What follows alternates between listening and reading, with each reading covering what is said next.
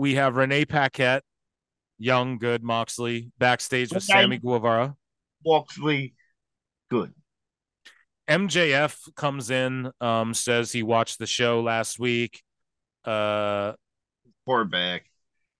the stuff about Sammy or MJF getting in the car alone. I wrote in my notes, this shit is dumb. Honestly, I just wrote this shit is dumb, and Oh, so I love bro, dude. To be that broken record. This is WWE, bro. This is fucking, just like gotta that no good MJF. Like swindling Sammy. it's just too Sammy's dumb. such a. It's just too dumb because they've done this already. So it's just like okay, It's more of this because it's it's like what are you where gonna they. have Alexa Bliss be spooky next? Like it's just I don't. I'm just Okay, I over get. it. It's just shit. You're Yeah, over, fair. dude. It's like yeah. Anyways, Well, okay. I'm sorry, but I'm enjoying this while it's right, lasting. right. Again. If you were here with us like 6 months ago, you'd be like, "What the fuck?" I You know.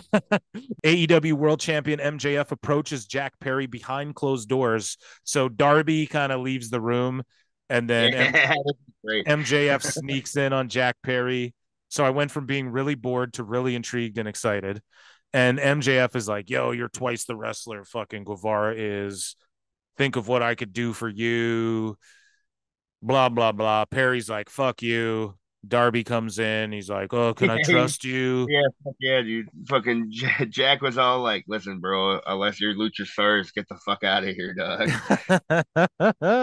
They just don't give the shit time to breathe, which really bugs me. But And then Darby came back in there and was all like, "Hey, man, I got the voice package. Can we do the voice package deal now?" And he was like, "Nah, bro, I don't fuck with that." it just bugs me that fucking they don't like this is like weeks of storytelling. They just quickly stuff into things, but Well, yeah, man, they're trying, and this is very sports entertainment-y. Sorry, go ahead. he doesn't let anything breathe, bro. That's Like what I I don't, mean. Everything feels I, rush and jam-packed. bro. And If I what was, you and can I touch on earlier? You said something about the entrances, and it's just a mental thought I had today. I was out on a long walk today. I usually try and walk or run for about an hour a day, and I'm out there and I'm fucking thinking to myself like, man, AEW they don't do. You can tell they cut things out so they can try and stuff in the extra like what 5 minutes worth of spots in a match. It's like use some psychology and just tell a good story. Like, fucking, I don't know. yeah, I don't understand how like fucking a QT Marshall entrance is more important than fucking an extra 5 minutes to this Jay White match. Fucking ugh. Yeah. And yeah, So shout out to Eric Bischoff, dog. shout out Eric Bischoff, baby.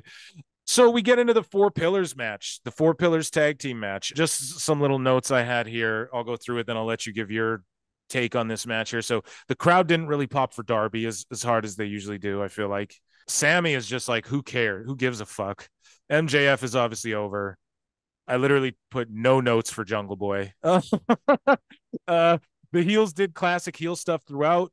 MJF reversed Darby's code red into that sit out power bomb. That was like a little later in the match. That was a great spot. Yeah. MJF does one thing every match that's very simple, but you're like, ooh, like you remember it. Like you go, remember when he did that last time? Like I can remember like the match before he did the fucking backflip with Takeshita, went for the lariat off the second rope and he backflipped and he fucking just landed on his feet like Ricochet style. Like, MJF, he does one little thing. He does the power bomb into the knee. Like every match, he does these little spots that you go, oh, that was unique but simple. Mhm. It was by all means like a great match, but it also, this is what I wanted to ask you. It's like, does this feel like your main event title picture for a major American wrestling promotion to you, like besides MJF maybe? And not to No, be like that guy, but does this feel like your world title picture? Like, what the fuck? Where's like it should be like Mox, Punk, Danielson, and fucking Kenny if you're gonna have four guys going at it and talking about pillars. Like, what the fuck are we talking about? Like, no one cares about well, Jungle Boy. it should be CM Punk, but the goddamn Young Bucks ruined it for everyone. You know what I'm saying? Yeah, I just really don't know how I feel about all this, man. But I want your thoughts on the match. I feel like the finish was good too, but ultimately this whole build up for a four-way has just seen Got Sammy be you like Sammy's just been made to look stupid and lose.